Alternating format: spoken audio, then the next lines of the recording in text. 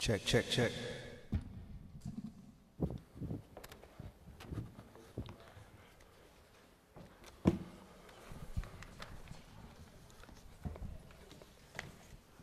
All right, we good to go?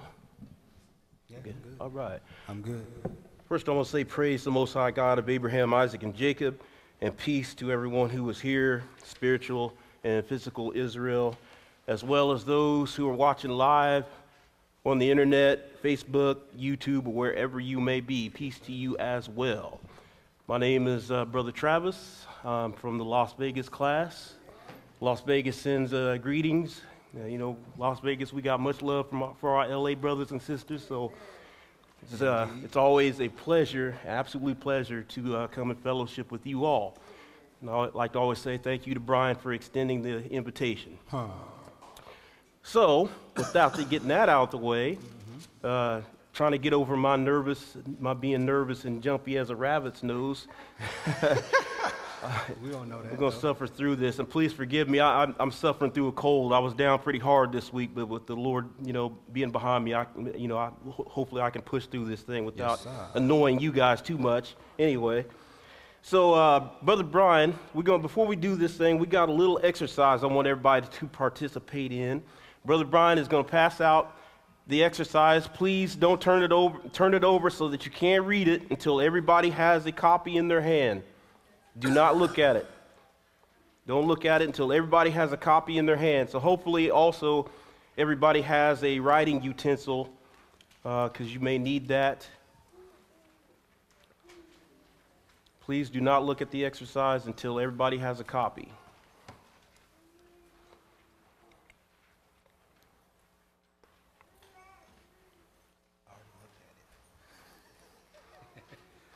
Typical Israel. Yep, good. Thank you.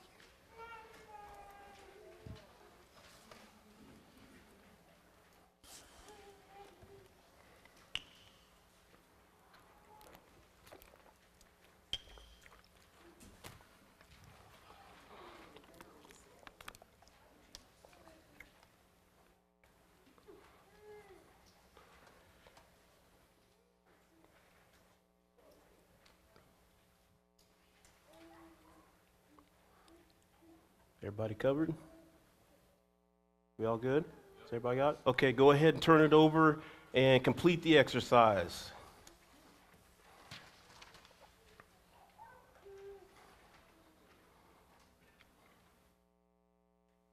We getting great.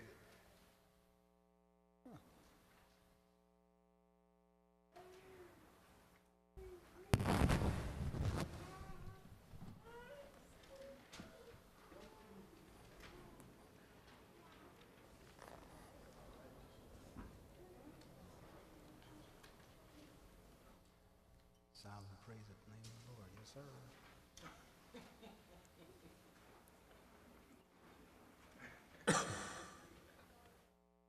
Good stuff. Good stuff. That's right. Get to it, y'all. Come on. Y'all playing. You know what Israel, you got punk on. Israel don't want to be happy.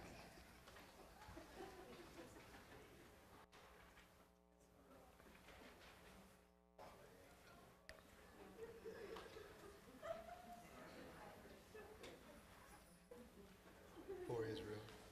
Don't want to follow instructions. Don't want to be happy.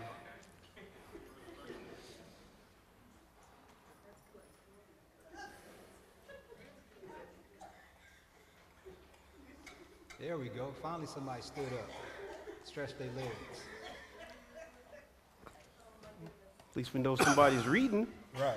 We know somebody's reading. Somebody shaking hands. Mm-hmm. One Israelite. Israel boy. Tough crowd, boy.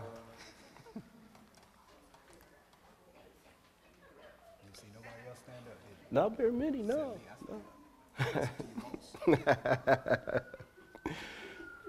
How we doing? Has everybody completed, or we still need a little time? Raise your hand if you completed the task. Y'all didn't stand up.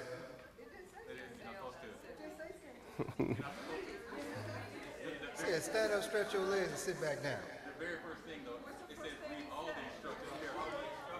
Right. All right, fine. I stood up.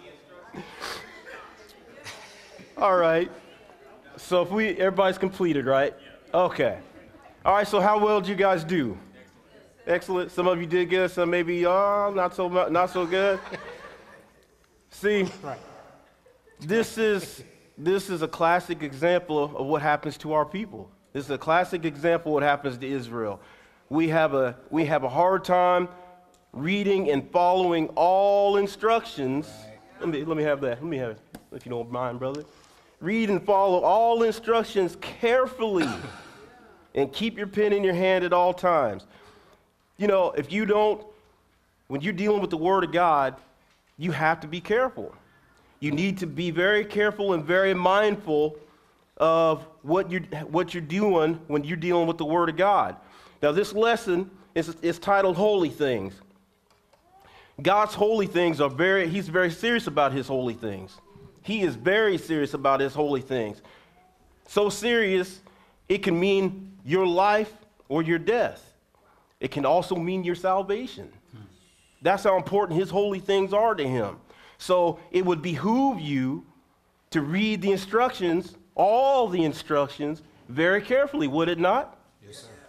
So this lesson is what we're going to try to focus on is to show you how important following God's instructions are. We're going to try to show that God is serious about his holy things with a particular focus on showbread, okay? Showbread being one of God's holy things. We're going to kind of focus on that because I can't cover everything. I'll have you guys in here 2 or 3 days. But I'm going to, I'm kind of short it up. We're going to focus on the showbread. And the other thing is to show the implications of the mishandling of God's holy things. I'm going to show you the implications of it. So without further ado, let's go ahead and get into the lesson. Holy things. John 5 and 39. We're going to pick this thing up in John 5 and 39. When you get it, brother, go ahead and read. Search the scriptures, for in them ye think ye have eternal life. That's right. Search the scriptures. For in them you think you have eternal life. You got to search these scriptures. You need to be in this book on a regular basis, searching through these scriptures to find out what it is that God will have you to do. He don't have us, out here doing stuff just to get some exercise. He wants you to know what you're doing. He wants you to be able to explain what you're doing. He wants you to be able to live what you're doing, what he says for you to live and do, okay? Search these scriptures. For in them you think you have eternal life. Go ahead. And they are which testify of me. They testify of Jesus. You want to know how to serve Jesus? You want to know who Jesus is? You got to look through. You got to search these scriptures, right? You got to search these scriptures. 2 Timothy 2. 2 Timothy 2. 2 Timothy 2, we're going to pick it up at verse 15.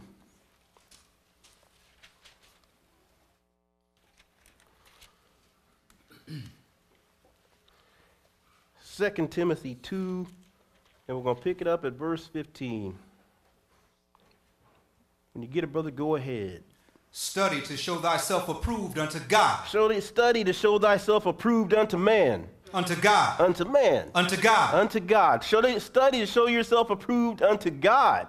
That's why you're doing these things. That's why you in here on the Sabbath day, standing up to read, to hear what thus saith the Lord, to show yourself approved unto him, because that's the only person you got to prove yourself to, right? Mm-hmm. He's the only one that matters. Study to show yourself approved unto him, because there's a greater reward for your study. We're trying to get something out of this, right? We all know there's got to be something better than this life we're going through, so we got to study to get that, because it ain't going to be handed to you, right? Study to show thyself approved unto God. Go ahead. A workman that needeth not be ashamed. You need not to be ashamed of your study, and you need not be ashamed of yourself for the actions that come from the study, the fruits of that labor, right? Keep going. Rightly dividing the word of truth. And that's the important part. I can't even talk. The important part. Rightly dividing these scriptures. Rightly dividing these scriptures. Because rightly dividing these scriptures may save your life. It may save your life. It also may save your salvation. Which is even more important than this fleshly life. Let's go to, 16. Keep going. 16. But shun profane and vain babblings, for they will increase unto more ungodliness. Okay, shun profane and vain babblings, and useless words. Israel, we got a big problem with profane and vain babblings. We have a big problem with that. And I can't stand on the corner using all kinds of whatever kind of language I want and represent the Lord. That don't make no kind of sense. That's right. That don't make no kind of sense. If Brother Font here, he wants to get his own business cracking, right? If he hires me to do, certain work for him, I can't go out in Font's name and be cussing out his customers. He fired me, right? Because I represent Font. So I got to put on my best Font face for his customers. Why is it, okay, in my job, I won't go out, when I meet customers on a daily basis, and I won't, I know that I represent my boss, so I talk professionally to them. Why is it that Israel has more respect for their boss than they do for God? Come on now. You don't go and pick up this book and tell people you represent God, and then you let that filth fly out of your mouth. That makes no sense, Israel. We got to do better. We got to do better. Because I hear too many brothers and sisters in the truth taking liberties with God's word. And that offends me, because this is God's holy thing right here. This is your way to eternal life right here in your hands. You should not mistreat this thing. Preach. Did we finish that? Yes, we did. Okay, let's keep moving. 2 Timothy 3. 2 Timothy 3, verse 15. 2 Timothy 3 and verse 15. Come on. And that from a child thou hast known the Holy Scriptures. And from a child you've known the Holy Scriptures. We taught all of us pretty much, no matter what religion or walk of life you came from, if you had any church schooling at all, you was taught from a young age to keep the 10 Commandments, right? Yes, sir. We all heard to keep the commandments. We all heard that from a child up. Train up a child in the way he should go, right? Yes, sir. Keep going. Which are able to make thee wise unto salvation through faith, which is in Christ Jesus. That's right, because these commandments, if you keep them, they will make you wise to gain your salvation, right? And it only comes through Christ Jesus. When we got older, from studying this book, studying to show ourselves approved, we realized, wait a minute. The fourth commandment says, remember to keep the Sabbath day holy, right? Yes, sir. But we're in here on Sunday. Something don't matter. Something don't line up. So we got in this book and we studied a little bit harder. Then, thankfully, all of us in here, you can really say you hit the lottery. You can thank God that he opened your eyes and you have understanding enough to know that you should be in here studying this word today instead of tomorrow. You got enough knowledge to know to stay away from all that pagan crap that we just went past and be in here today keeping your hands from sin. You hit the lotto, whether you know it or not, you are rich. That is a blessing. That is a true blessing. So,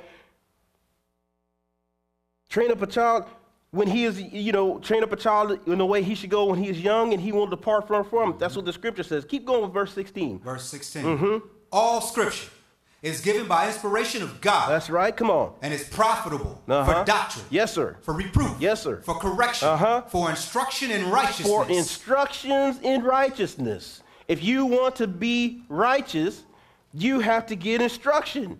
And where do you get that instruction? Right here. This is your instructions in righteousness, right? Yes, right here in your hand. Right here in my hand is the instructions for righteousness. And we see already how well we follow instructions. Right. So that should show you something, right? Right.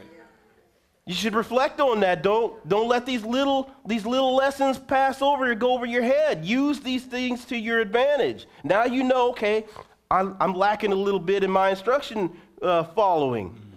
Okay?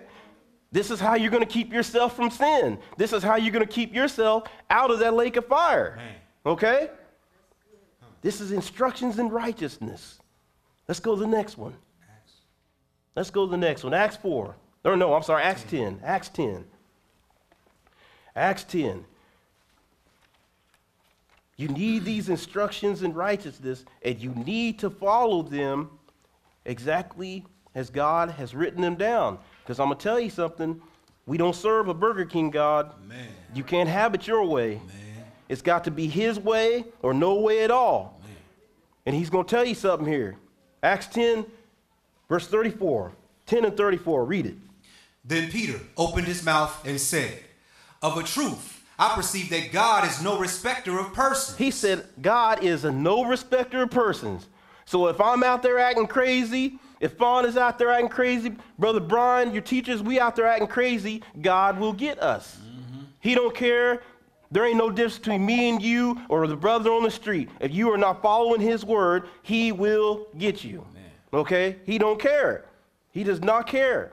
Keep going. 35. Mm-hmm. But in every nation, he that feareth him and worketh righteousness is accepted with him. He said, but in every nation. So it's not just for Israel, right? That's right, brother. Not just the Jews. Not just the Jews. So every nation, he that feareth him and worketh righteousness is accepted with him. Everybody can get this thing. You just got to keep his commandments. You got to do it his way. But he is no respecter of persons. He'll get at you. Mm-hmm. Let's keep going. 1 Peter 1. Just in case you didn't hear it the first time, I'm going to let Peter tell you. 1 Peter 1.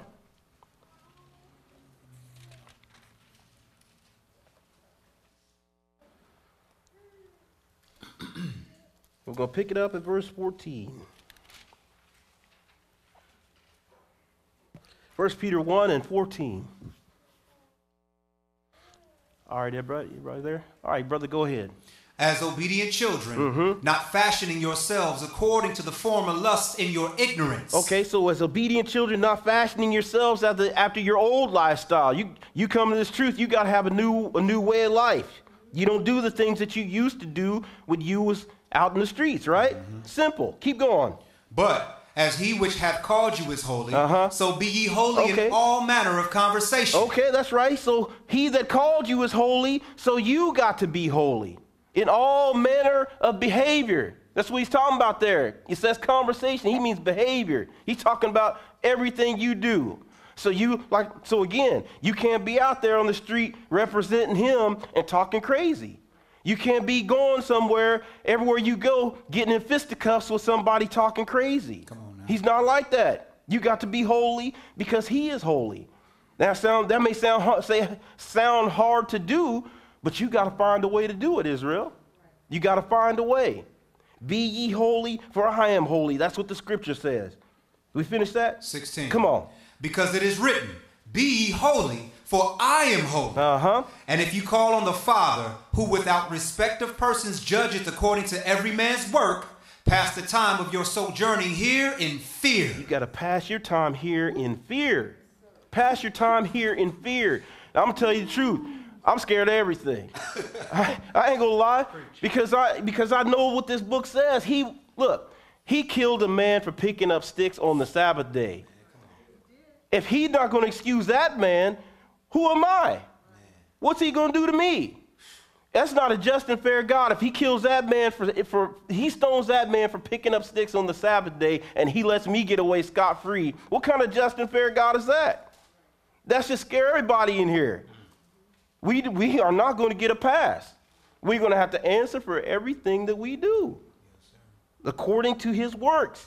According to every man's work, he says. And God is not a respecter of persons. He will murk you. Yep. He will, in false words, he always says that. He will murk you. Let's go get an example. Somebody who we know and that God had a lot of respect for. Moses, right? Yes, sir. He said, I talked to Moses face to face as a friend, right? Yep. That shows a pretty good, that shows God has a little bit of respect in our eyes for Moses, right? Okay, but he's not a respecter of persons. And I'll show you here. Exodus 4 4, pick it up at 24. Exodus 4 and 24. All right, brother, go ahead. And it came to pass, by the way in the end, that the Lord met him and sought to kill him. And he sought what? To kill him. He sought to kill Moses. He was going to kill Moses dead. Let's find out why. Go ahead. Then Zipporah took a sharp stone and cut off the foreskin of her son and cast it at his feet and said, surely a bloody husband art thou to me. Moses had forgotten. He had either had forgotten or he neglected to circumcise his son on the 8th day. And the Lord was waiting in this inn to kill him. No respect of persons. He gonna murk Moses. I know I don't stand a chance. I'm telling you, I ain't nowhere close to Moses' stature. So that's why I say I'm scared of everything. I got to keep myself right on that straight and narrow, as each and every one of us should, at all times. Protect yourself at all times and come out fighting. She said, she called him, surely a bloody husband art thou to me. Verse 26. So he let him go. Then she said, a bloody husband thou art, because of the circumcision. So this confirms that it was about the circumcision. This is why the Lord was upset with him. The Lord is not going to pardon your sins. He is not going to pardon your sins. He gave us a specific job to do. Moses failed to do that, and Moses almost paid the consequences. Luckily, he had a wife who knew what she knew these scriptures. She knew what needed to be done, and she saved his life. So don't neglect it. When you got a mate who is in this word too, don't neglect that. Because she can save your life, she can save your life just as well you can save hers. So that is a true blessing when the Lord sends you somebody and both of you guys can be in this word serving together, saving one another, helping one another to get there. That's what it's all about. Yes, Numbers 20. Numbers 20. Right on, brother. I promise you, he is serious about his things, these things. Numbers 20, we're going to pick it up at verse 1.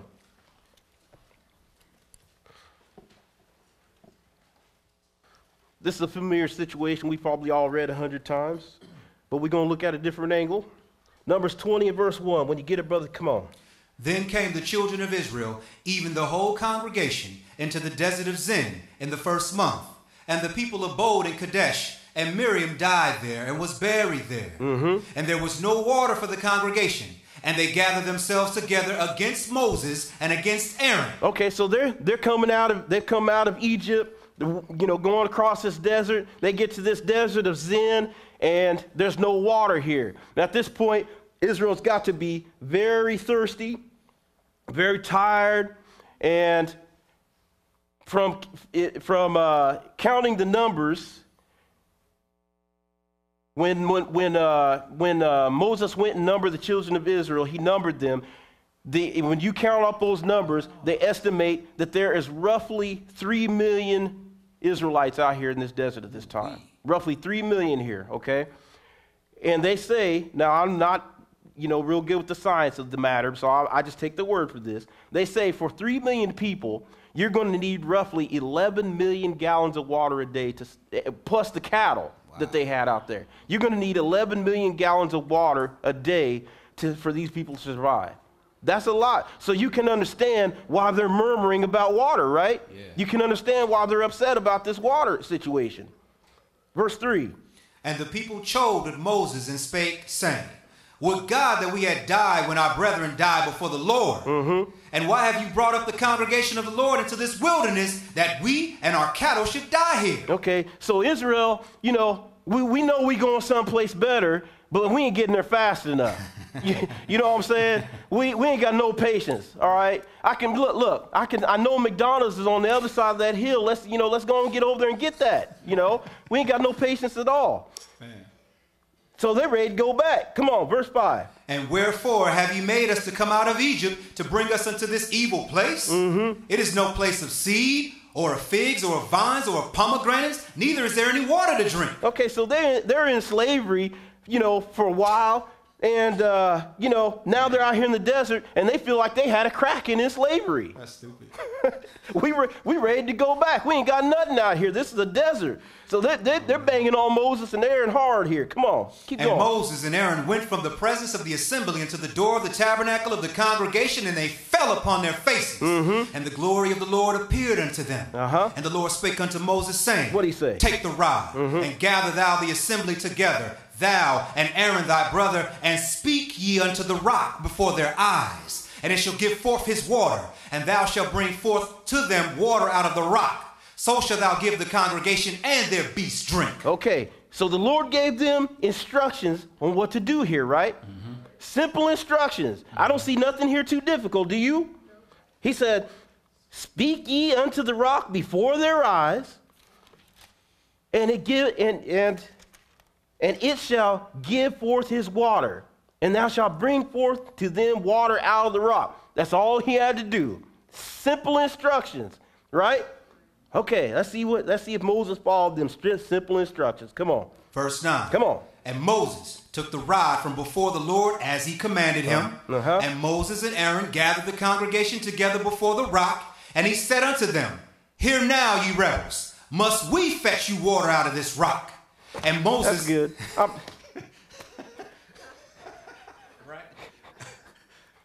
And because he was feeling it. Look, I've been all day long listening to you brothers moan and complain about this water, and now I know I can get the water from this rock. I'm about to let you have it. Look, must I get water from this rock, you rebels? He let them have it now. But simple instructions, he let Israel get him out of his lane. He let Israel take him off the task a little bit, and now he's going to have to pay the consequences of that because the Lord is not playing. Verse 10. I'm sorry. 11. Go ahead. And Moses lifted up his hand, and with his rod he smote the rock twice. So where'd he get that? That wasn't nowhere in the instructions.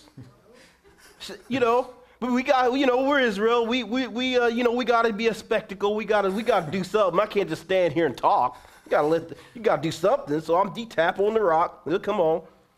And the water came out abundantly, and the congregation drank, and their beasts also. Okay, so everything going as planned. Water, he did his thing, and water still came out of the rock. So Israel got the water that they needed. So everything should be cool, right? Everything should be good. Maybe I got away with this. Let's see what happened. Verse 12. 12, come on. And the Lord spake unto Moses and Aaron, because ye believe me not to sanctify me in the eyes of the children of Israel, therefore ye shall not bring this congregation into the land which I have given them. Because they're going to go through some stuff. And now Moses, he's telling Moses and Aaron, you didn't believe me, so you ain't even going to get where I'm taking you. Simply just because they didn't follow some simple instructions. Simple instructions. This is awesome. See, he couldn't have told me this. Not at this point. And I wouldn't lead Israel across the street after this. I'd be so mad. Ain't no way. You didn't look, Trav. I got something for you, but I'll wait till you get them over there. Then I'll tell you what. You couldn't have told me this right now. I'd be hot. Okay, let's keep moving. Leviticus 10.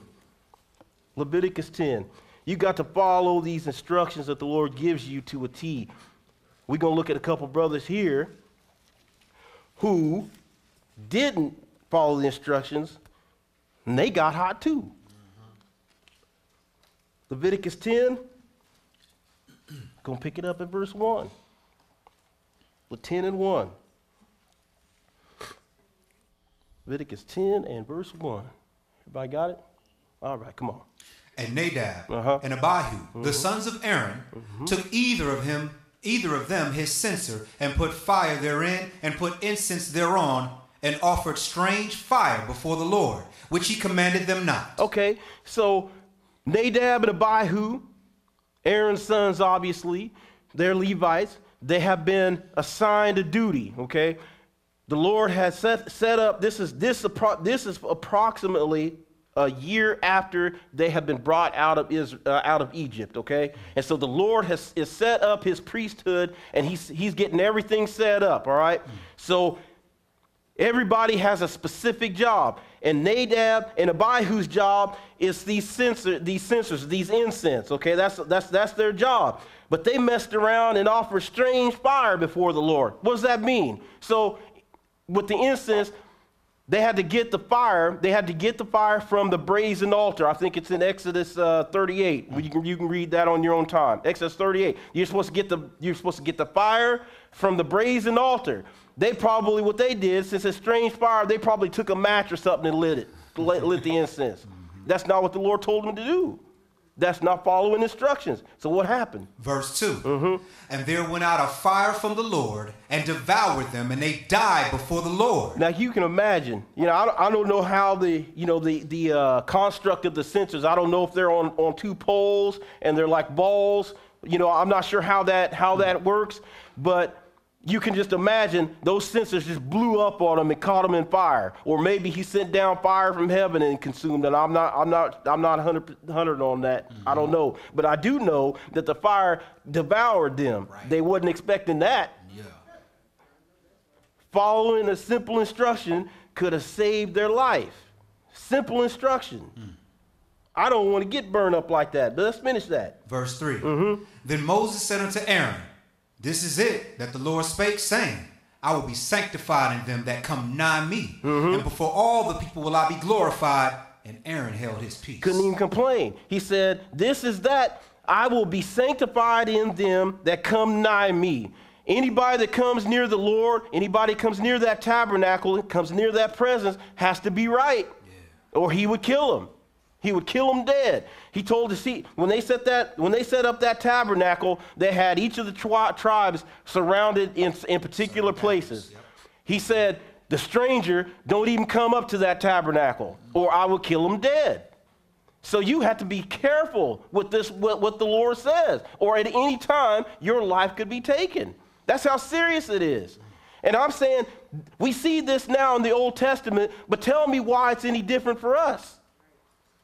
Simply because the Lord is long-suffering. It's not his will that any of us should perish. So some of us count it as slackness, right?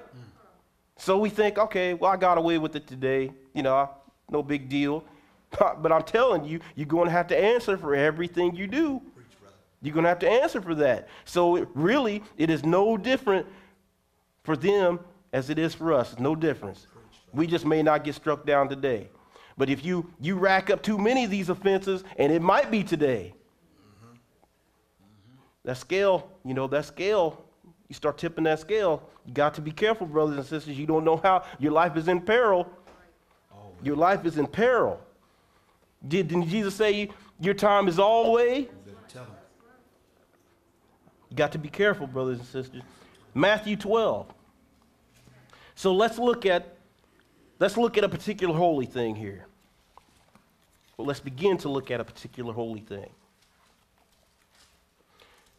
Because we see here Nadab and Abihu didn't handle this holy thing correctly, and they lost their life. And really, like I said, the Lord has just set them up. They hadn't even been doing this thing very long. And the Lord still murked them. Matthew 12, and we're going to pick it up at verse 1. 12 and 1. Let me get there.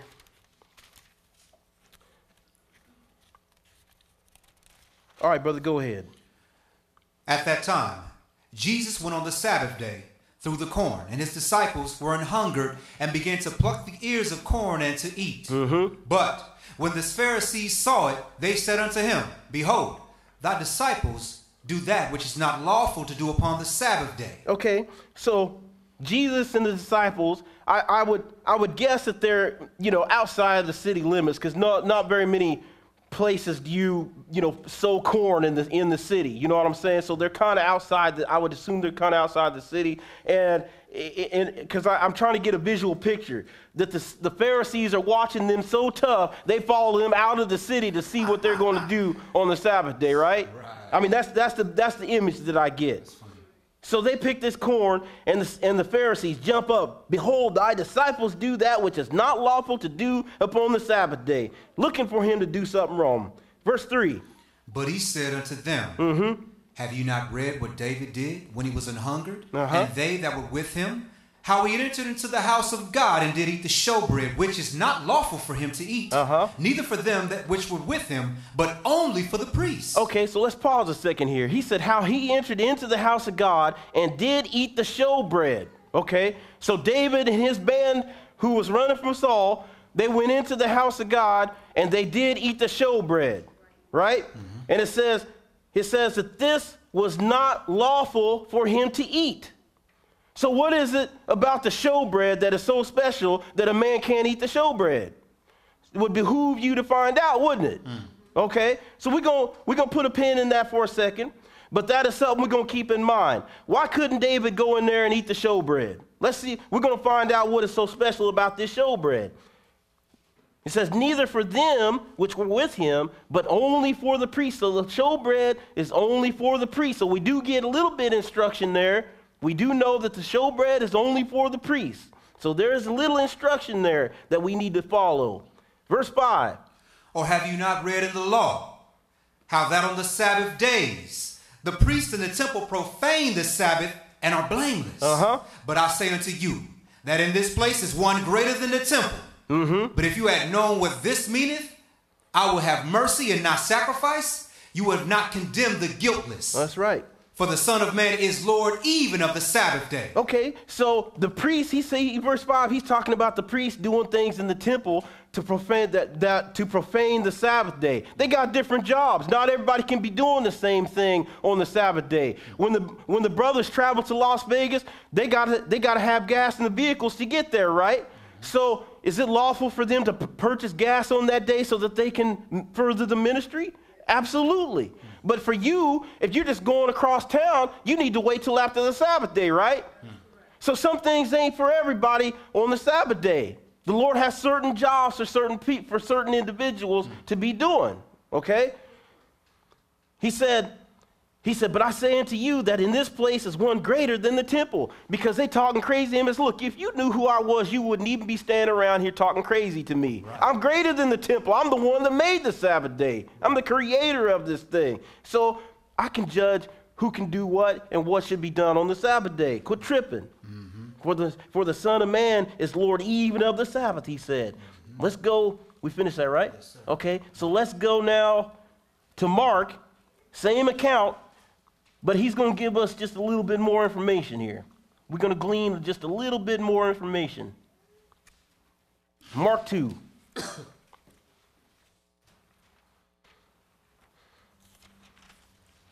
Since we're being so careful with the instructions, we need to get all the information that's available here. So we're going to glean just a little bit more here.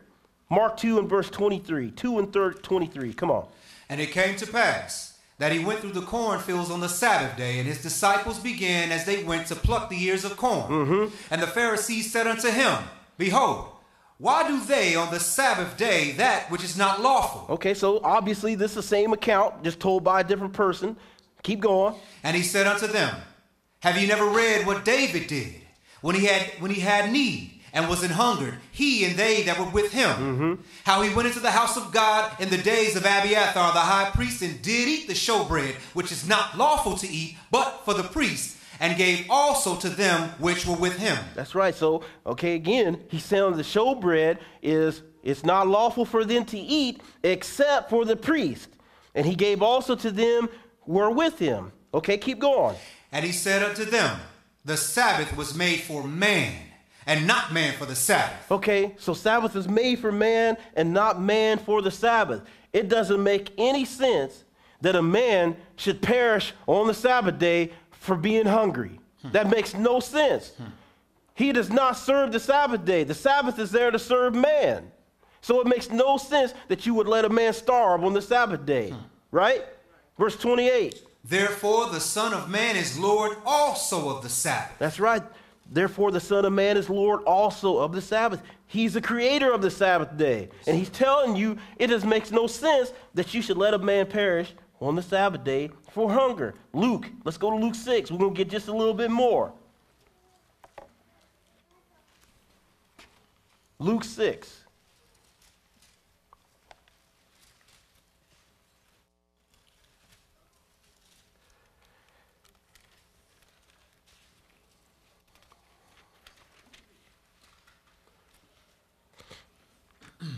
Luke 6, and we're going to pick this up at verse 6.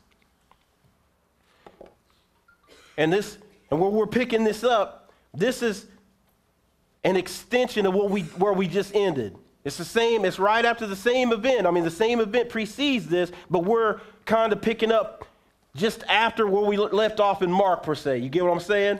Kind of adding to it, but we're picking up it just where Mark finished. Because you look in verse 5, he said the same thing where we just left in Mark. The Son of Man is Lord also of the Sabbath. So we're picking it up at verse 6, finishing that. Go ahead. And it came to pass also on another Sabbath. Also on another Sabbath. So he didn't just keep one Sabbath. There's obviously multiple Sabbaths here. You can't have another unless you did it before, right? Yes, sir. Okay, I'm just making sure. All right, go ahead. That he entered into the synagogue and taught. Mm-hmm. So there again, I always like to point this out for somebody who don't know, might be their first time watching. Why these people are here on Saturdays? This is what the Lord did regularly on the Sabbath day. Went into the synagogue to teach. And there he says there was a man there whose right hand was withered. Come on. And the scribes and Pharisees watched him. Always watching him. Come on. Whether he would heal on the Sabbath day, that they might find an accusation against him. Always watching him. They're always watching him closely so they can find fault in something he does. Yeah. Now, is this not common to Israel or is it not? Gracious. I'm just saying. Ooh-wee. I'm just saying. Carry on. Verse 8. But he knew their thoughts. And he said to the man which had the withered hand, rise up and stand forth in the midst. And he arose and stood forth. So Jesus peeped out the game before it happened, and so he's preempting them. He's telling the man, rise up and stand forth in the midst, and he arose and stood forth. Then what? Then said Jesus unto them, I will ask you one thing. Is it lawful on the Sabbath to do good or to do evil, to save life or to destroy it? Good question. What are they going to do? Come on. And looking round about them all, he said unto the man, stretch forth thy hand. And he did so, and his hand was restored whole as the other. And they were filled with madness and communed one with another what they might do to Jesus. So they were going to stone him for doing good on the Sabbath day. And the reason why I wanted to continue this on, even though it's getting off of the showbread, which we're focusing on, I want to show you something. This lesson, this whole deal that we're talking about today is focusing on following instructions, right? Yeah. Okay? Being very careful to follow God's instructions, right? But you can't follow God's instructions to the point where it overrides your common sense. If somebody is starving, give that man something to eat. If you don't have nothing in the house, go and buy that person something to eat on the Sabbath day if you have to. Feed that man. Don't let them perish. That makes no sense, right? I'm just saying, you got to think about it. Think about it a little bit. Don't let it override your common sense. But do your due diligence. Be very careful and do your due diligence. We finished that, right? Yes, sir. Okay. Now, since we're talking about David in the showbread, let's go look at it. 1 Samuel 21. Let's go get a first-hand account of what happened here and see why David is tripping. He's a man after God's own heart. He know he ain't supposed to be in the synagogue eating the showbread, right? Surely he knows that. He knows that all right. So let's go see what this is about. Why is David tripping? 1 Samuel 21 and verse 1. 21 and verse 1.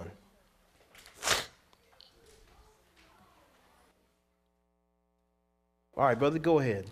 Then came David to Nob, to Ahimelech the priest. And Ahimelech was afraid at the meeting of David, and said unto him, why art thou alone and no man with thee? Okay, so Ahimelech, the high priest there, he's afraid when David comes in because David is running from Saul. And Saul has put out the word, if anybody sees David, let me know. If you don't let me know, I'm going to get at you, right? So this is why Ahimelech is afraid when he sees David. Why art thou alone and no man with thee, he says. Verse 2. And David said unto Ahimelech the priest, the king hath commanded me a business, and hath sent me. Let no man know anything of the business whereabout I send thee, and what I have commanded thee, and I have appointed my servants to such and such a place. Okay, now, I don't want to call David a liar. But, well, I'm going to let that go. He told him a story here so that he could, accomplish the little mission that he's trying to, he's on here with his men. He's trying to get his men a little something to eat. So he told the priest here something that he thought would help him to accomplish his goal. Verse 3. Now, therefore, what is under thine hand? Give me 5 loaves of bread in mine hand, or what there is present. Okay, so, we're on this mission, for us all, for the king. We have nothing to give us something to eat. Give me 5 loaves of bread or whatever you got present. What's the priest's answer? And the priest answered David and said, there is no common bread under mine hand, but there is hollow bread. There is what kind of bread? Hollow bread. Hallowed bread. Hallowed bread. That means it's special bread, right? Yep. That means that's some important bread right there, right? But what else? If the young man have kept themselves at least from women. Well, hold on a minute. Read that again. If the young men have kept themselves at least from women. I know Dave was like, well, hold on. Maybe you didn't hear me. I wanted some bread. I came in here just for some bread, right? Right. He said, well, if you kept yourself from women, what that got to do with bread? I'm hungry. He couldn't even believe it. I know I'd have been like, wait, I know he didn't, man. Let me explain to you one more time. No, you got to keep, if you had yourself from women, I might can do something for you. But verse, where you at? 5? Read it. And David answered the priest and said unto him, of a truth, women have been kept from us about these 3 days since I came out.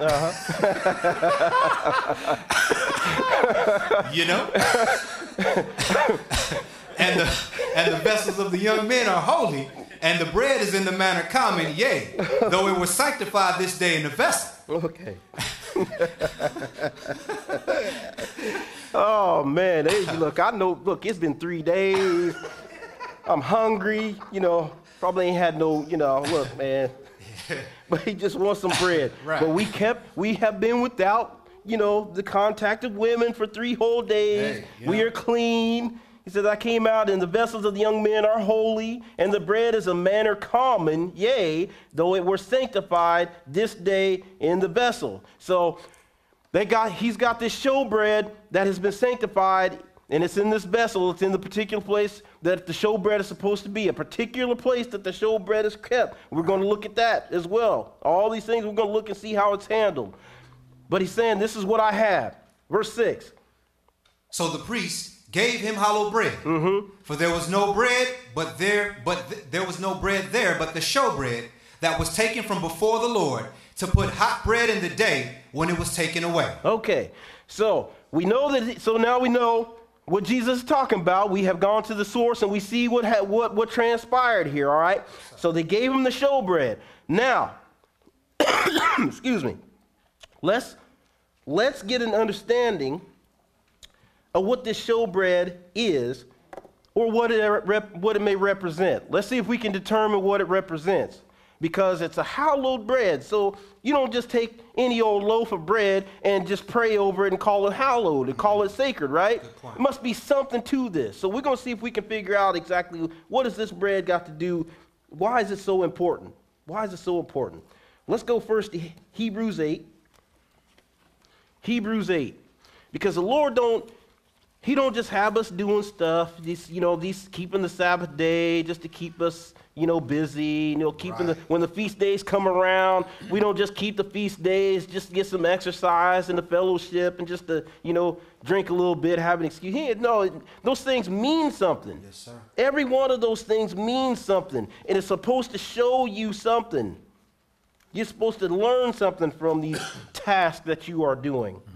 Hebrews 8, and we're going to pick it up at verse 13 and move straight into chapter 9, because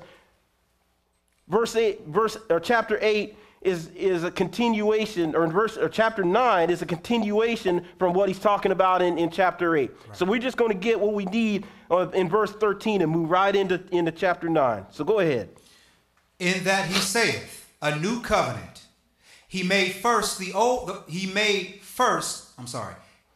made the first old. Mm-hmm. Now that which decayeth and waxeth old is ready to vanish away. Okay, so he says, in that he saith a new covenant, he hath made the first old. Now he didn't say here that he did away with the old, right? Correct. Did not say that. Yes, sir. Okay, I just want to make that plain. He said, now that which decayeth and waxeth old is ready to vanish away, but it ain't done away with. Right. Okay, keep going. Hebrews 9, starting at verse 1. Yes, sir. Then verily, the first covenant had also ordinances of divine service and a worldly sanctuary. Okay, the first covenant, the Old Testament laws, we had ordinances of divine service and a worldly sanctuary. That's the worldly sanctuary. That was that tabernacle that they built, right? Yes, sir. Okay, and they had divine services, divine things that they did in that tabernacle. They did the sacrifices there. They had all these, we're going to read about all these things, the candlesticks, the table, the Ark of the Covenant, all these things in that tabernacle. These all things are ordinances and divine services of the Lord, okay? Very specific and important things, holy things. Verse 2. For there was a tabernacle made, the first, wherein was called the candlestick and the table and the shewbread, which is called the sanctuary. That's right. So those are some things that are in this sanctuary. And we see here that the showbread is in this sanctuary. So he mentions candlestick and some other things here, so that lets us know that he is talking about holy things, right? Yes, sir. Some very important holy things. Verse 3. And after the second, the veil, the tabernacle, which is called the holiest of all. The holiest of all, it says, right? Yes, sir. All right, come on. Which had the golden censer and the ark of the covenant overlaid round about with gold, wherein was the golden pot that had manna and Aaron's rod that budded, and the tables of the covenant. And over it the cherubims of glory shadowing the mercy seat, of which we cannot now speak particularly. Okay, so if you're not familiar with the structure of the tabernacle, okay, it's a I've fond of referred to it like a $5 million tent, right? Pretty much. Okay, so it's a tent. It had a lot of bling. It was a very special, very expensive tent. It had 2 chambers. Okay, when you come in, it had 2 chambers. The first chamber is kind of a common area. The second is divided by a veil. Yes, sir. On the other side of that veil, or the other is the other chamber, which holds the Ark of the Covenant, the mercy, or the mercy seat, right? Yep. You do not. Only Aaron is allowed to go on the other side of that veil. Yes, sir. Okay. Only Aaron. That is very important. You will lose your life if you go on the other side of that veil. Mm-hmm. All right. So this is the structure of this tabernacle. Okay. Where were we at? Verse 6. Okay. So we got the in the first chamber of this tabernacle is where the golden censer is, or no, where the candlestick and the table and the showbread, these things, that's what's in the first chamber of this tabernacle. And on the other side of the veil in the other chamber is the golden censer, the Ark of the Covenant, and the mercy seat, and Aaron's the rod of Aaron's rod that budded. Yes. Okay, so those are the things that are on the other side of the veil. All right, verse 6. Let's go. Where you at? Verse 7. Verse 6. Verse 6. Verse 6. Come on. Now, when these things were thus ordained, the priests went always into the first tabernacle, accomplishing the service of God. Okay, so the priests were allowed to go into the first tabernacle. That was allowed. And I'm sure they were very careful to keep those instructions. Verse 7. But into the second went the high priest alone, once every year, not without blood. Not without blood. If he went in there without that blood, bye-bye. Come on. Which he offered for himself and for the heirs of the people. So the blood had a specific reason for him to go in there. And this one time a year, you Bible scholars, you know what time this is. What time is it? Day of Atonement. Thank you. Come on. All right. Come on. Verse 8. The Holy Ghost, this signifying that the way into the holiest of all was not yet made manifest, while as the first tabernacle was yet standing. Okay, so the Holy Ghost signifies, so the scripture signifying that the way into the holiest of all, the way to the other side of that tabernacle was not yet made manifest.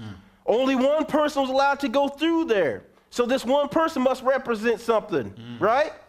So these little things, the Lord had them doing all these things. You have to look at it. Don't let it go over your head. You have to look at that and see, why is he doing this? Why is only Aaron able to go here? Right. What did Aaron represent according to these people? What does the showbread represent? Well, you know, these things mean something because they point to a future. They point to future events, okay? So it's not always just good reading. There's something to glean from even the smallest of details. Yes, sir. Something to glean from this. So he says, where were you at? Okay, verse 8, the Holy Ghost signifying that the way into the holiest of all was not yet made manifest. So we lost access to the mercy seat. We lost access in the Garden of Eden to God, didn't we? So you can see some things pointing to one to the other, right? Yes, sir. So you have to pay attention to the small details. 9. While the first tabernacle was yet standing, so while the first tabernacle was yet standing, we had no access to the other side of that veil. Verse 9. Which was a figure for the time then present, and which were offered both gifts and sacrifices that could not make him that did the service perfect as pertaining to the conscience. Okay, so which was a figure for that time, in the then present. So in other words, a shadow of things to come. Right? Pointing to something in the future that could not make him that did the service perfect. Those things, doing those jobs didn't make us perfect, but it helped us to show God, we are willing to follow you. We're going to do what we can, to keep your word and be good servants of God. Yes, sir. Okay. We finished that. Verse 10. Verse 10. Come on. Which stood only in meats and drinks and divers washings and carnal ordinances imposed on them until the time of the Reformation. Okay, till it's different time. Verse 11. But Christ, being come an high priest of good things to come by a greater and more perfect tabernacle, not made with hands, that is to say, not of this building. Okay, so it is something that this is all pointing to. Okay, now let's go and look at this in Exodus 25. Exodus 25. It's that dope right here. Exodus 25. And we're going to pick it up at verse 23. Exodus 25, and we're going to pick it up at verse 23.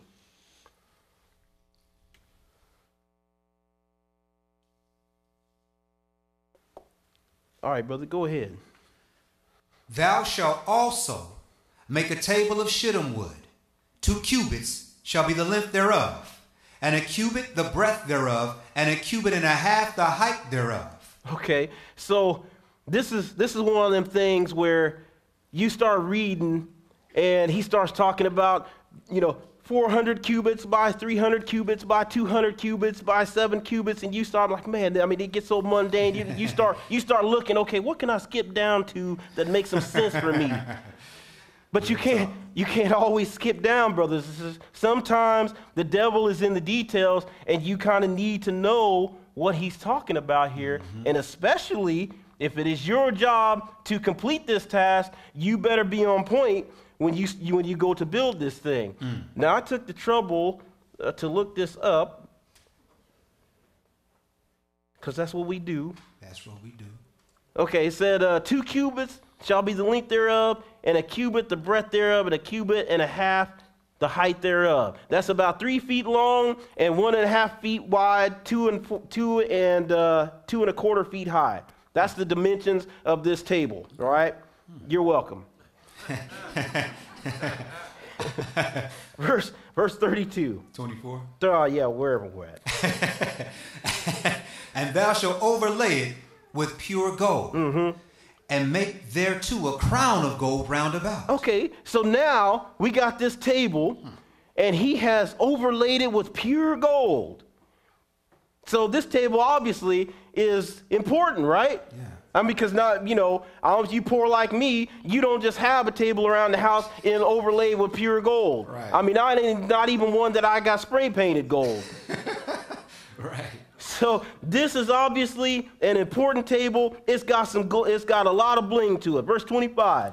And thou shalt make unto it a border of a handbreadth round about. That's about 3.5 inches. That's a handbreadth. But go ahead. And thou shalt make a golden crown to the border thereof round about. Okay, so round about, you got to make this border round about it, 3.5 inches all the way around about. Okay, keep going. And thou shalt make for it 4 rings of gold, and put the rings in the 4 corners that are on the 4 feet thereof. Okay, now see these, like I said, now when you're reading through this on your own time, you know, you probably already been reading for a little bit, and you get to this, and now you're tired. You're like, man, you know, 4 rings this and 2 cubits, and so you just like skip over. I don't care. I just can't handle this right now, Lord. So, but that's what we're here for, to kind of help you through this. Right. So you got 4 rings on each end of this table. 4 rings on each end of the table. All right. Those rings are important. Because this table, remember, is made of gold. It's overlaid with gold. Gold is heavy. Yeah. Okay? So you ain't just going to pick this joint up and just walk off with it. All right. So you got 4 rings around the corner, right? Keep going. 27. Read it. Over against the border shall the rings be for places of the staves to bear the table. Okay, so the rings are for the staves or for a staff to slide through each end of the table so that you can bear the table, so you can lift that table, right? Now, pay attention to instructions, because you can't just put anything in there. This is a heavy table. You just go get some sticks out from anywhere. You try to lift that thing, it's going to break. The Lord is thinking ahead for you. He already thought all this out. He's going to solve that problem for you. Go ahead. 28. Read it. And thou shalt make the staves of shittim wood. Strong wood that stuff is. You keep going. And overlay them with gold. Even they got bling. Now come on. That the table may be borne with them. Because now the shittim wood is able to bear the weight of this table, which also has gold things on it. We're going to see that in a minute. But it is made of shittim wood, and it is also overlaid with gold, and it is able to bear the weight of this table. Verse 29. And thou shalt make the dishes thereof, and the spoons thereof, and the covers thereof, and the bowls thereof, to cover withal. Of pure gold shalt thou make them. Of pure gold. So all these things, this table is made of gold. The staves are made of gold. The spoons, the covers thereof, the bowls, all these things are made of gold on this table. Okay? This is a heavy table. And this is a quite expensive table. All right. You finished that. Verse 30? Verse 30. 30, come on. And thou shalt set upon the table showbread before me always. Okay, so the showbread, he didn't put no gold on that. It can be kind of hard to eat that. Yeah. But of all these things in gold, he puts the showbread on this table. So this letting you know, okay, this showbread is really something important. Wow. It is really something. So let's keep going here. John 6. What could this showbread mean? What could it represent?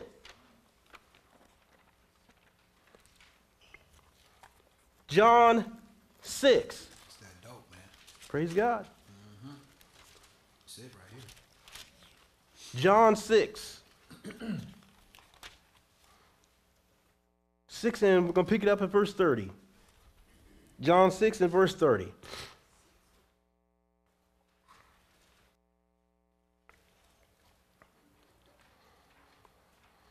All right, brother, when you get it, go ahead.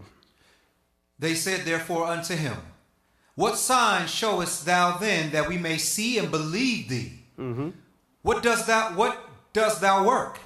Our fathers did eat manna in the desert, as it is written, He gave them bread from heaven to eat. Then Jesus said unto them, Verily, verily, I say unto you, Moses gave you not that bread from heaven, but my Father giveth you the true bread from heaven. Okay. For the bread of God is he which cometh down from heaven and giveth light unto the world. Okay, so we got Jesus here talking to these people here, and he's saying, you know, they're talking about our fathers did eat manna in the desert, as is written. He gave them bread from heaven to eat. That's scripture, right? Okay, and Jesus said, verily I say unto you, Moses gave you not that bread from heaven. Although the manna rained down from heaven, it is not that bread, that true bread that came from the Father. It represented something else. The Father gives you that true bread from heaven he's talking about. And who do you think he's talking about? Christ. He's talking about himself, right? For the bread of God, do you read that verse 33? Yes, sir. Okay, for the bread of God is he which cometh down from heaven and giveth life unto the world. Man doth not live by bread alone, but by every word that proceedeth out of the mouth of God. So this bread, so the symbol of bread represents a couple of different things here. It represents the word. It also represents Jesus, right? It also represents physical food. Simple. Not a hard thing. 34. Then said they unto him, Lord, evermore give us this bread. Give us some of this bread. Come on. And Jesus said unto them, I am the bread of life. I am the bread of life. So he's telling them flat out, I am the bread of life. Come on. He that cometh to me shall never hunger, and he that believeth on me shall never thirst. But I said unto you, that ye also have seen me and believe not. Okay, so Jesus is the bread of life. Okay, so we can start kind of putting some pieces together. You know, we got the puzzle pieces on the table. Now we can start putting a little bit of it together. So Jesus is that bread of life. Okay, we know that the showbread is something special. Not anybody, just anybody could walk in there and eat that showbread. Only the priests were allowed to eat that showbread, right? Let's look at the priests. The priests are sanctified, right? Yes, sir. They're holy, right? For intents and purposes, they were holy. They were a holy people, right? Yes, sir. So that showbread was only for them. Only those who are keeping God's commandments could partake of that showbread, right? Yeah. Does that make sense? Okay. You want the bread of life? The only way you can partake of that is to accept Jesus. Yes, sir. Right? You see where he's going with that? Yes, sir. You see how the symbol, one thing points to another? You can't overlook the showbread. When he tells you don't eat that showbread, you better not eat it. Paul tells us, I forgot it's in Corinthians, don't partake of this bread unworthily. Yes, sir. Yes, sir. These things mean something. Good stuff. You got to be careful what you're doing. You got to know what you're doing. And I'm going to tell you, brothers and sisters, you got to be careful with this word, because if you're not careful, you're going to be doing something you shouldn't be doing, and then you're going to tell somebody else wrong. And now you got everybody messed up. And that's why we in the spot we in today. We weren't careful back then what we were supposed to be doing, and now the whole world is all messed up because somebody wasn't careful with the scriptures. And we are in a bad state. So you got to be very careful and very, very serious about this word, because one thing leads to another. It's a domino effect. Anyway, stop me from flapping. Where are you at? 37. Read it. All that the Father giveth me shall come to me, and him that cometh to me I will in no wise cast out. For I came down from heaven not to do mine own will, but the will of him that sent me. That's right. Come on. And this is the Father's will which hath sent me, that of all which he hath given me I should lose nothing, but should raise it up at the last day. When? At the last day. So you don't just die and go off to heaven. At the last day. So you raised up at the last day. At the last day. Okay, well, you got to wait. I'm just making sure. You know, I hear little things like that, and I'm like, wait a minute, I know I was told something different. I got to confirm. But come on. And this is the will of him that sent me, that everyone which seeth the Son and believeth on him may have everlasting life, and I will raise him up at the last day. He said it again. He must be serious about that. But come on. The Jews then murmured at him because he said, I am the bread which came down from heaven. And you know what they was fixing to do. They was looking to stone him. Jesus always had them ready to rock him to sleep. Always. It's just a simple thought. Look, I am the bread of life. They knew what that meant. But that's just a simple thing he said, and they're ready to stone him. Right. Always on him. Always on him. But we see the importance here. We know who this bread represents now. Yes, sir. We can see that. Let's go to Leviticus 24. This is dope. Praise God. Praise God. It's just that cocaine cowboy right here. Leviticus 24. It's good stuff. Pure uncut. We're going to pick it up at verse 5.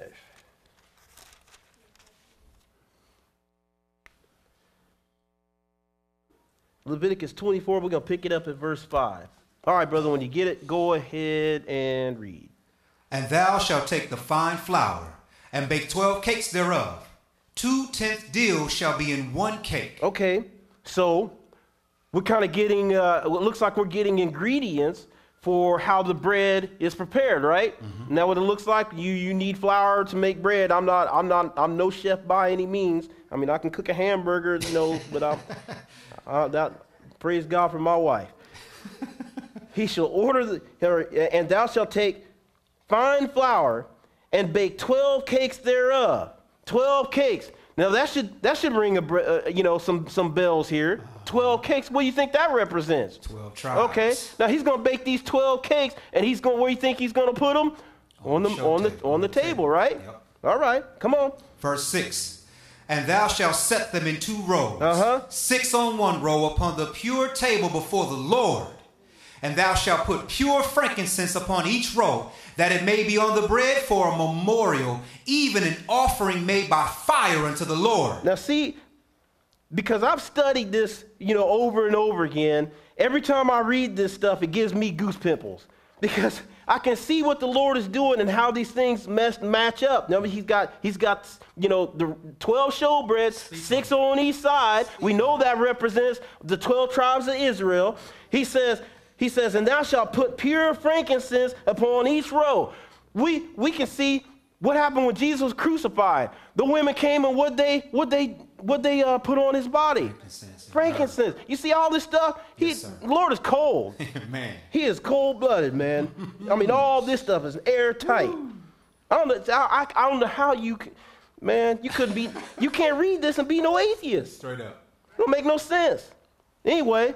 Verse 8. Verse 8, come on. Every Sabbath he shall set it in order before the Lord continually. Every Sabbath he shall set it in order before the Lord continually. They did this without fail. Every Sabbath. This shows you this is something very important that is done every single Sabbath day. Continually. Keep going. Being taken from the children of Israel by an everlasting covenant. An everlasting covenant, he says. An everlasting covenant. Verse 9. And it shall be Aaron's and his sons, and they shall eat it in the holy place, for it is most holy unto him of the offerings of the Lord made by fire by a perpetual statute. He said, and they shall eat it in the holy place, so it can only be eaten in a specific place, and for it is most holy. Most holy. He could have just said it is holy, but he said it is most holy. This letting you know this bread represents the real deal here. Yes, sir. It is most holy unto him, the offerings of the Lord made by fire, by a perpetual statute. That's without end, brothers and sisters. Yes, sir. That is without end. That's this bread here means something. Mm-hmm. We finished that? Yes, sir. Okay. 2 Chronicles. 2 Chronicles.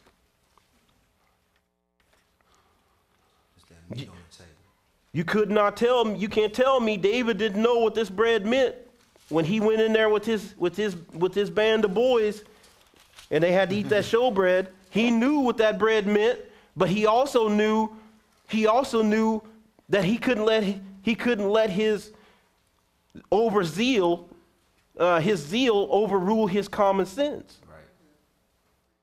Very careful to keep the word of God, but still using some common sense. We're going to see here, we're in, where we at? 2 Chronicles 2, verse 3. 2 and 3, come on. And Solomon sent to Hiram, the king of Tyre, saying, as thou didst deal with David my father, and didst send him cedars to build him an house to dwell therein, even so deal with me. Okay, so Hiram, it says Hiram, but we know it, because the Bible changes some names. His name was Hiram. He's from Tyre, the king of Tyre. And Solomon is dealing with Hiram. He's telling him, he says, look, I know you dealt with my father beforehand. Will you so deal with me? I'm getting ready to build something magnificent to the Lord, which is the temple. Because David wanted to do this. He wanted to build this temple, but his hands were too bloody. The Lord told him you can't do that. Right. So Solomon is accomplishing that task. And now he's seeking materials where he can get them. And the materials he's seeking at this time are going to come from Hiram, the king of Tyre. Verse 4. Behold, I build an house to the name of the Lord my God, to dedicate it to him, and to burn before him sweet incense, and for the continual showbread, and for the burnt offerings morning and evening on the Sabbaths, and on the new moons, and on the solemn feasts of the Lord our God. This is an ordinance forever to Israel. Okay, so he's telling Hiram, I'm going to build this house to the name of the Lord my God. He says, and to burn before him the sweet incense, and for continual showbread. He mentions the showbread here. He's just asking him for materials, but this showbread is so important that he bothers to mention this to this dude he's seeking materials to. You see what I'm saying? How little things like this show you just how important it is. Even Solomon at this time knows how important this showbread is, and that it is for a burnt offering morning, evening, and on the Sabbaths. He knows this. So this lets you know this is something that's passed down because it is an ordinance forever. You're not going to get past it. Exodus 25. Exodus 25.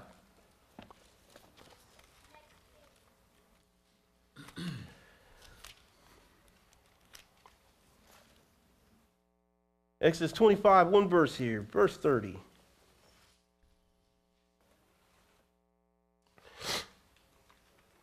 Just driving home the point here of how important this showbread is. Like my brother Fawn always says, very tactical. Exodus 25, verse 30. Come on. And thou shalt set upon the table showbread before me always. Always. So this is something he wants done always. 26 and 35. Flip over one page. 26, verse 35. When you get it, go ahead. And thou shalt set the table without the veil, and the candlestick over against the table on the side of the tabernacle toward the south. And thou shalt put the table on the north side. So he, again, the Lord, very specific in what he wants done. He said, and thou shalt, he says here, that's 35, and thou shalt set the table without the veil. So we're talking about inside the tabernacle in the first chamber. Without the veil, and the candlestick over against the table on the side of the tabernacle toward the south. It had to be in a specific spot in that chamber. He is very specific where he wants this. And I'm telling you, if it isn't done right, somebody's going to get hurt. Somebody's going to lose their life. Very tactical. Exodus 40.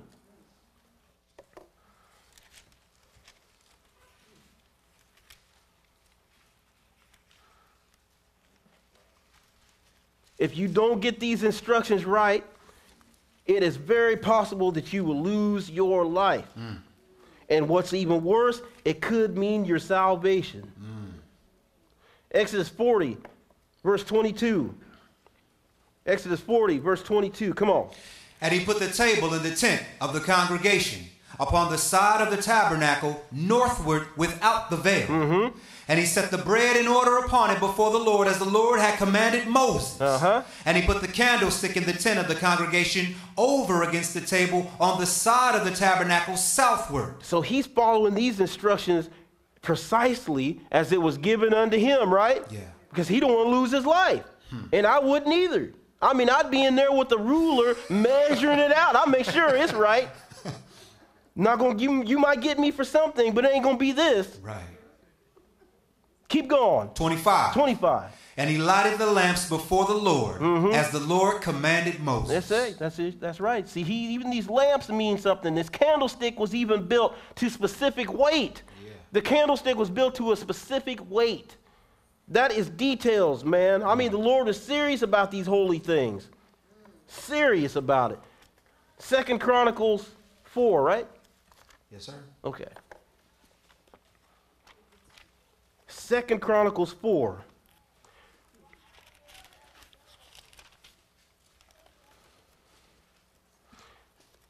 We're going to see here just how serious he is. 2 Chronicles 2, or yeah, 2 Chronicles 4. And we're going to pick it up at verse 19. Yes, sir. All right.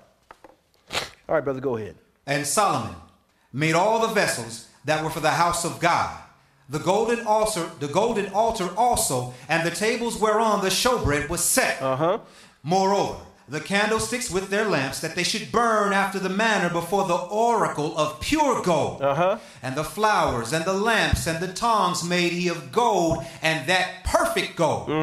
And the snuffers and the basins and the spoons and the censers of pure gold, and the entry of the house, the inner doors thereof, for the most holy place, and the doors of the house of the temple were gold. That's right. So we see Moses set up the table and all these holy things on the table in a specific spot. When Solomon built the temple, he did the exact same thing. Followed the instructions to the letter and put these things in a specific place, and everything was exactly as the Lord had said it should be done, without fail. So we see these brothers following the Lord's instructions to a T. These things are written for our admonition, brothers and sisters. We're supposed to learn something from this. Numbers 4, getting real close here, almost done. Numbers 4. That's it right there. Yeah, man. Numbers 4, we're going to pick it up at verse 1. 4 and 1. That's it. Good stuff. All right, brother, go ahead. And the Lord spake unto Moses and unto Aaron, saying, take the sum of the sons of Kohath from among the sons of Levi after their families by the house of their fathers, from 30 years old and upward, even unto 50 years old, all that enter into the host to do the work in the tabernacle of the congregation. Okay, so he said, take the sum of the sons of Kohath. In other words, count the number of Kohath and tell me how many there are. Okay, so count up the sons of Kohath. He says, for all that enter into the host to do the work in the tabernacle of the congregation. He's counting them up for a specific job, okay? Kohath, the sons of Kohath are going to have a specific job. Verse 4. This shall be the service of the sons of Kohath in the tabernacle of the congregation about the most holy things. Okay, so they are being assigned a specific job in the tabernacle of the congregation about what? The most holy things. So they are going to be handling God's most holy things, right? So it would be if you're one of the sons of Kohath, it would behoove you to be very sure of how to handle these holy things, right? Preach. Okay. Keep going. I'm just saying. And when the camp setteth forward, Aaron shall come and his sons, and they shall take down the covering veil and cover the ark of the testimony with it. Okay. Aaron and his sons shall come and his sons, and they shall take down the covering veil and cover the ark of the testimony with it. So it was Aaron and his sons' jobs to cover the ark of the testimony with that veil. Okay, we're looking at some specific duties being performed here. Verse 6. And shall put thereon the covering of badger skins, and shall spread over it a cloth wholly of blue, and shall put in the staves thereof. Okay, even the badger skins, the cloth, they had to be a specific color. He's serious about this thing. Okay, and Aaron and his sons are doing this duty. They're doing this preparation. Keep going. And upon the table of showbread, they shall spread a cloth of blue, and put thereon the dishes, and the spoons, and the bowls, and covers to cover withal, and the continual bread shall be thereon. Okay, so it is Aaron and his sons, the high priest, it is their job to prepare the table that holds the showbread for travel. Okay, it is their job. So we're back here when they just had the tabernacle, and then we know that they moved this tabernacle whenever they moved, right? So whenever they were getting ready to move, they had to prepare this this table to be moved. That's Aaron and his son's job. Only they are allowed to do this, and I'm gonna tell you why. Because anybody else is going there, you know how Israel is. Then, they see this stuff on the bread. Okay, throw the cover on the table, snatch that joint up, put it over their shoulder, and walk out. That's how we handle stuff. Man. No, you got to have respect to the Lord's most holy things. Yeah. He's not going to deal with that. Okay, he's not going to have that. He gave them specific instruction. Where you at? Verse 8. Read it.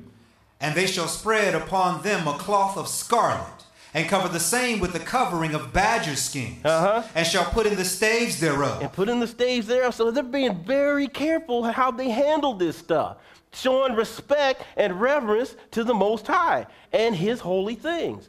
Very careful. Keep going. And they shall take a cloth of blue, and cover the candlestick of the light, and his lamps, and his tongs, and his snuff dishes, and all the oil vessels thereof, wherewith they minister unto it. And they shall put it, and all the vessels thereof, within a covering of badger skins, and shall put it upon a bar. And upon the golden altar they shall spread a cloth of blue, and cover it with a covering of badger skins, and shall put to the staves thereof. And they shall take all the instruments of ministry, wherewith they minister in the sanctuary, and put them in a cloth of blue, and cover them with a covering of badger skins, and shall put them on a bar. And they shall take away the ashes from the altar, and spread a purple cloth thereon. And they shall put upon it all the vessels thereof, wherewith they minister about it, even the censers, the flesh hooks, and the shovels, and the basins, all the vessels of the altar. They shall spread upon it a covering of badger skins, to put the staves of it. And when Aaron and his sons have made an end of covering the sanctuary and all the vessels of the sanctuary, as the camp it is to set forward after that, the sons of Kohath shall come to bear it, but they shall not touch any holy thing, lest they die. Hold on a minute. Wait a minute. You see what I'm telling you? The Lord is serious about this thing. Yes, sir. They don't come in there and handle nothing until Aaron and his sons have properly prepared this thing for travel. Wow. They got it all set up. Remember them stabs they put in there? Aaron even put the stabs in those four holders, those 4 rings, so that when the sons of Kohath come in there, all they got to do is grab that joint and pick it up and walk out with it, because it's all prepared. They ain't got to touch none of that, lest they die. That is serious. That is serious. Lest they die. Now, see, we can sit here and we can read that, and we can say, oh, okay, they die. But when you put that in real, think about that. You walk in here and touch something the Lord said don't do, and that's a wrap. Man. You see what I'm saying? He ain't playing. He is serious. Yeah. He is serious. It's something, it takes death to get Israel's attention. It takes a lot of death to get our attention. Man. Because we lose, we get desensitized, and we don't see the importance to things. But God is not playing with us. If he was going to murk these cats who was most holy. They was sanctified. They went through sanctification. They went through purification to be right. We just got dipped in the water. You know what I'm saying? We got to be careful. Got to be careful. He's going to get you. Man. Did we finish that? Middle of 15, end of 15. Read that. These things are the burden of the sons of Kohath in the tabernacle of the congregation. It is their job, it is their burden to carry these things. If it isn't done right, let's look at an example of something not done right. 2 Samuel 6. We just got baptized, huh? Man.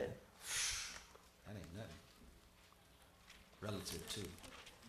2 Samuel 6. We're going to pick it up at verse 1. So I say, we in this day and age, we take too many liberties with the word of God. Man. thinking we're safe. We are not safe, brothers and sisters, at no time. 2 Samuel 6, verse 1. Read it. Again, David gathered together all the chosen men of Israel, 30,000. And David arose and went with all the people that were with him from Baal of Judah to bring up from thence the ark of God, whose name is called by the name of the Lord of hosts that dwelleth between the cherubims. And they set the ark of God upon a new cart and brought it out of the house of Abinadab that was in Geba, and Uzzah and Ahio, the sons of Abinadab, drave the new cart. And they brought it out of the house of Abinadab, which was at Geba, accompanying the ark of God, and Ahio went before the ark. And David and all the house of Israel played before the Lord on all manner of instruments made of fir wood, even on harps and on psalteries and timbrels, and on cornets and on cymbals. Okay, so just to bring you up to speed, Israel's just gotten this Ark of the Covenant back after it's been lost for some time, and they're bringing this thing out of the city of David up into Jerusalem. That's the plan, right? Okay. Verse 6. And when they came to Nashon's threshing floor, Uzzah put forth his hand to the ark of God and took hold of it, for the oxen shook it. And the anger of the Lord was kindled against Uzzah, and God smote him there for his error. And there he died by the ark of God. Killed him, graveyard dead, for doing it what he perceived to be a good thing. He saw the oxen stumble and the ark was about to fall, reached out his hand to stable it, and the Lord killed him just like that. He perceived it to be a good thing, but that is not how you handle it. That's not how you handle the most holy thing. And I wouldn't want to see it fall on the ground, but look, no. I'll step back and just watch that joint fall. I'm sorry. Life is too precious. Preach. But these things have got to be done a specific way. If it had been done the right way, this could have never happened. This could have never happened. What David and them was doing, I thought I'd put this in here. Let me see. Maybe it's a typo. No, I didn't put it in here. But what they should have done, you remember how the table was moved with the staves, right? Yeah. Okay. That was how they had the ark on a cart pulled by oxen. If they had simply followed the Lord's instructions and put the staves through the ark and carried it the right way, that never would have happened. This man lost his life because they weren't careful with the instructions that was given to them. We have to be very careful with the instructions in righteousness, brothers and sisters. Instructions in righteousness. If you want salvation, you got to follow these instructions in righteousness. It's very, very important. Very important. Last place, 2 Peter 1. He said he made a breach upon Uzzah. Now I'm not exactly sure how that happens, but I picture the Lord just punched him through the chest, touching that, just opened his chest up. Can you imagine that? Yep, unfortunately. Man. Yeah. Cannot play with the Lord. I'm not. If you ain't right, better get right. Man. Stop. Quick and fast, because we ain't promised tomorrow. 2 Peter 1, verse 2. Yeah. 2 Peter 1, verse 2. Okay, go ahead. Grace and peace be multiplied unto you through the knowledge of God and of Jesus our Lord, according as his divine power hath given unto us all things that pertain unto life and godliness, through the knowledge of him that hath called us to glory and virtue. Come on. Whereby are given unto us exceeding great and precious promises, that by these ye might be partakers of the divine nature, having escaped the corruption that is in the world through lust. He has given us exceeding and great precious promises. But you have to follow his instructions in order for those things to be realized. It is very important that you follow his instructions. Keep going. Verse 5. And besides this, giving all diligence. Giving all what? Diligence. Add to your faith virtue. And to virtue knowledge. And to virtue what? Knowledge. Knowledge. You have to add to virtue knowledge, being very diligent to do this. You got to study these scriptures to show thyself approved. Show thyself approved. Be diligent about it. Add knowledge, because without the benefit of knowledge, that's how you end up celebrating Christmas. That's how you end up celebrating Easter. That's how you end up worshiping false gods of wood and stone without the benefit of knowledge. So it would behoove you to be very diligent and gain and add to your faith virtue, and to virtue knowledge. Keep going. And to knowledge, temperance. And to temperance, patience. And to patience, godliness. Yes, sir. Come on. And to godliness, brotherly kindness.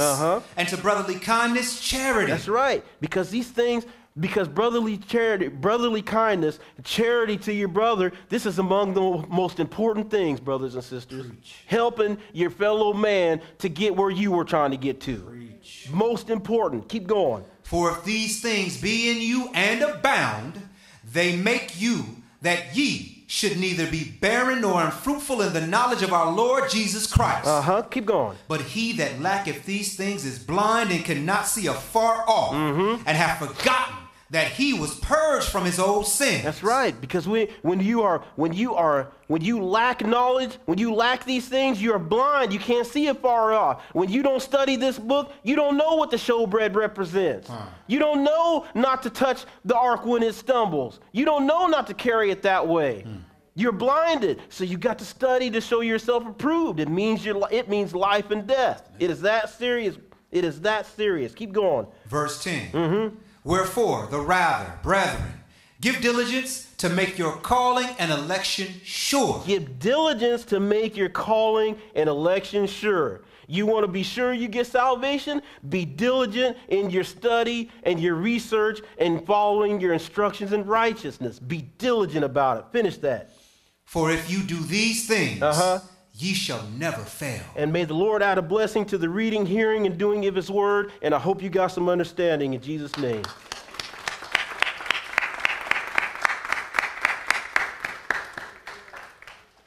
Okay, before we have the regular announcements, there was a note in the offering box, I'm told. I'm going to read the note. In the prayer box, in the prayer box. There was a note left in the prayer box. The note says, pray for me because I'm losing the battle and I'm tired of fighting. And we don't know who this is. There's no name given here.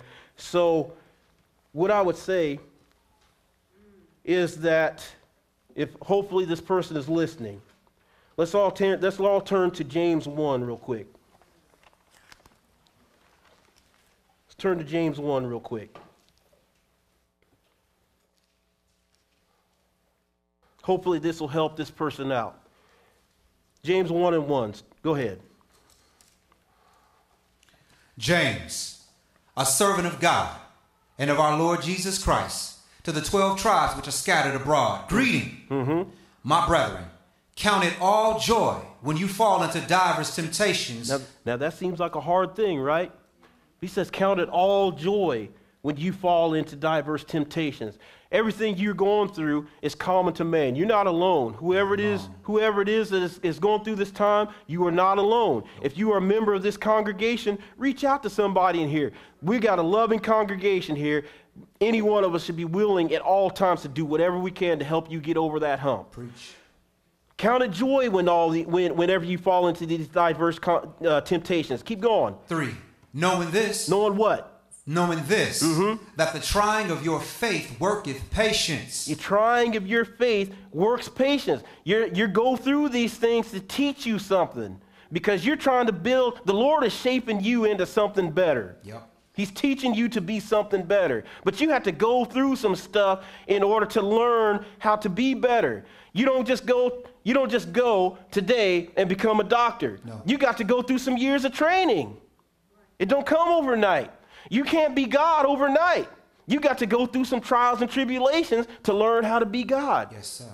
It's the prize is to him that overcomes. Keep going. 4. But let patience have her perfect work. Be patient. Let her have her perfect work.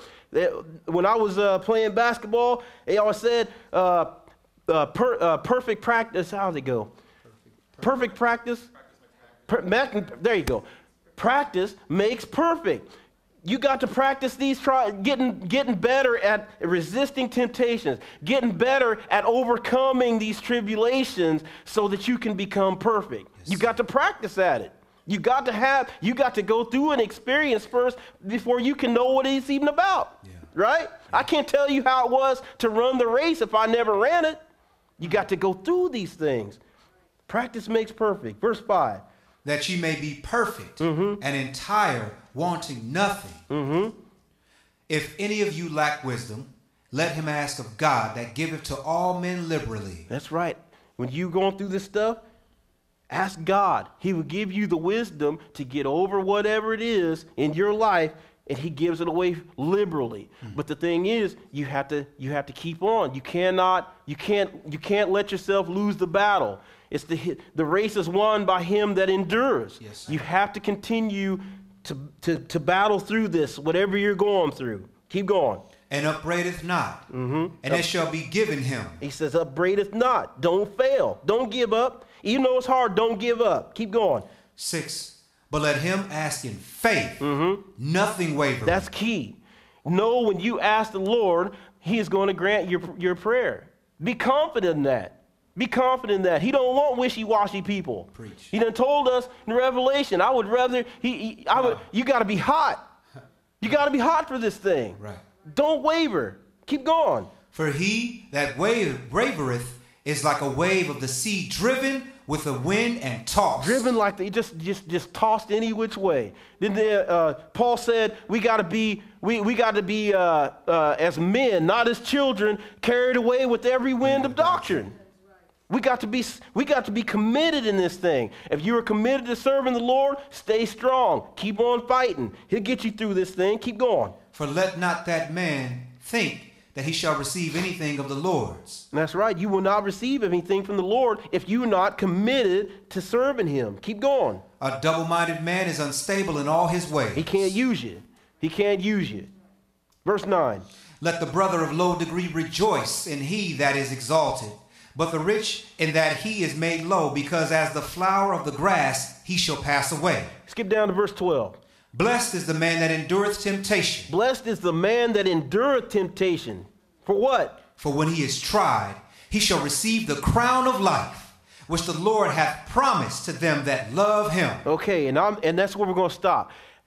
Keep on keeping up the good fight. Don't give in, because the Lord will bless you. The blessing comes to he that endured. You will get that crown of life if you just endure. Yep. You never know. It's just maybe one more day going through what you're going through, and then many blessings may come flooding in. You just never know. It makes no sense to give up. No. I mean, you're serving the Lord. If you're serving the Lord now, what's the alternative? You going to turn to the world? You know that's no good. You came to this thing from there. So that already didn't work out for you. So keep up your strength. And that will end that. Go ahead and read your instruction announcement. Good stuff, brother. We welcome you and hope today's lesson increased your knowledge of the Holy Bible. CDs and DVDs of the Sabbath lessons are available. Please place your order and donation in an offering envelope, and it will be filled on the next Sabbath. The children's class, ages 5 through 12, starts at the same time as the adult Sabbath lesson in the assigned location. Bring your child that their knowledge may be increased. Train up a child in the way he should go, and when he is old, he shall not depart from it. Proverbs 22, verse 6. Adult question and answer is from 4:30 to 6:30 after the Sabbath lesson. We have question and answer every Wednesday at 5 p.m. via telephone conference line. The number and access code are located at the top of the lesson, or see the live stream of question and answer at www.kingdomcome7.com. If you are interested in being baptized, please place your name on the list at the literature table. Remember to follow the dress code when attending our services. Men should remove all hats and all head coverings during service times. Women should wear a head covering, such as a hat or scarf, during the service. Women should not wear tight-fitting pants or skirts or revealing clothing. Attire should be modest according to the Bible. If your child becomes restless during the Bible lesson, we encourage you to remove your child from the room until he or she has settled. Your tithes and offerings are always appreciated. Please place your tithes and offerings in an offering envelope and deposit an offering box. Your cooperation is greatly appreciated. Again, thank you for coming, and we hope to see you on the next Sabbath. Peace. Peace. And I got the homeless outreach. January 3rd.